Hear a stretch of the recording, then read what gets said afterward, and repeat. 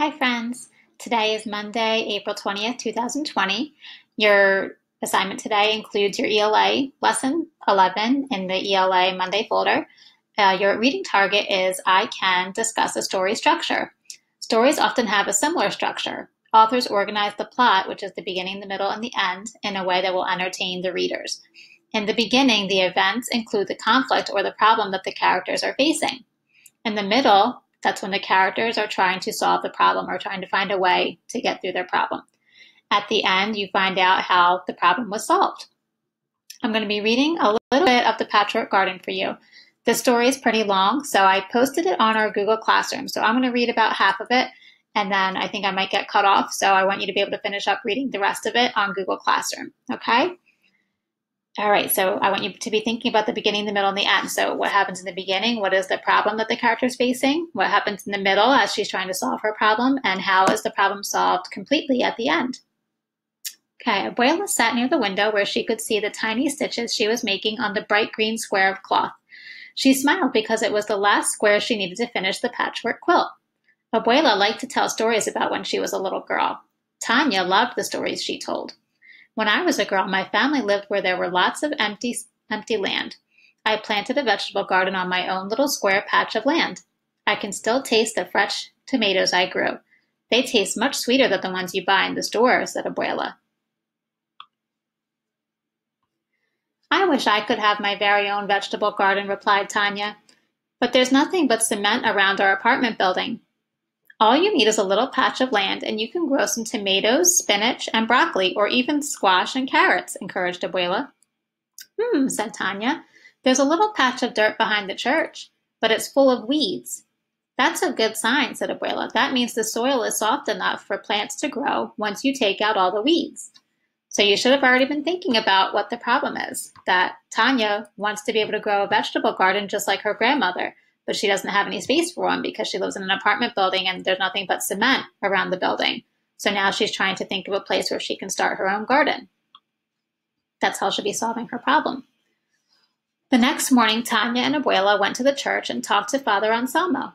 It sounds like a great idea, said Father Anselmo. There will be beautiful green plants instead of the dry, ugly weeds.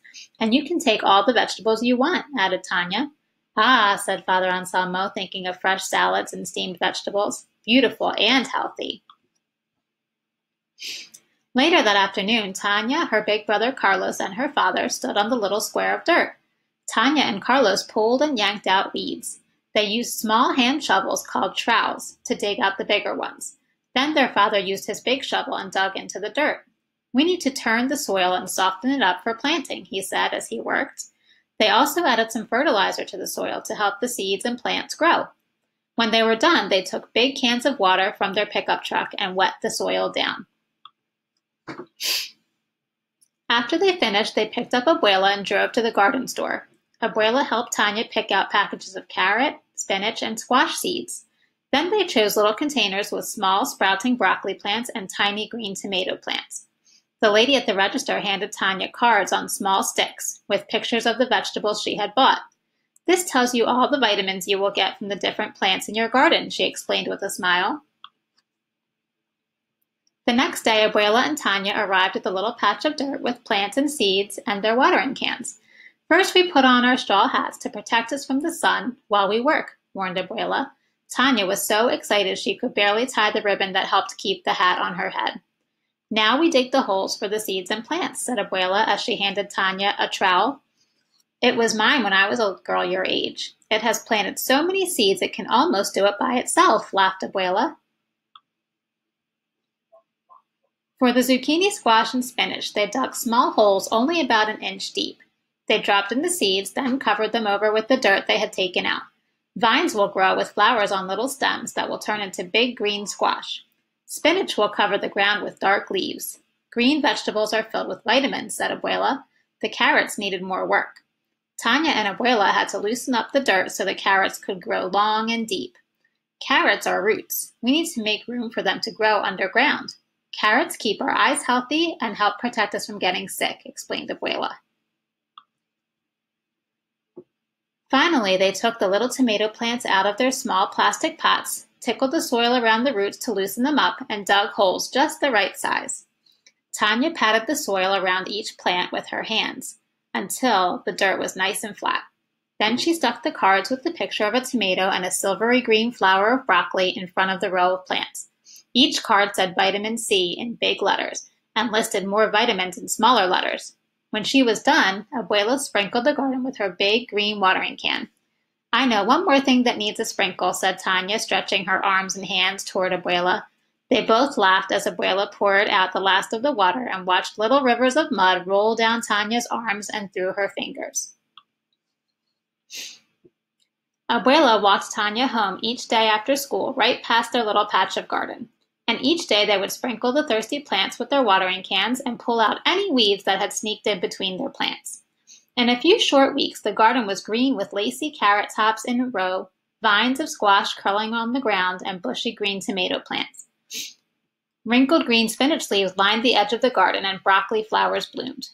As the plants grew, more and more of the children and their parents passing by on their way home from school stopped to look and talk with Tanya and Abuela about their garden.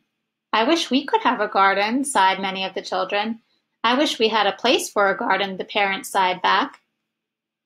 So here in the middle, getting close to the end, it sounds like Tanya solved her problem because she found a way to grow a vegetable garden. She found a place for one.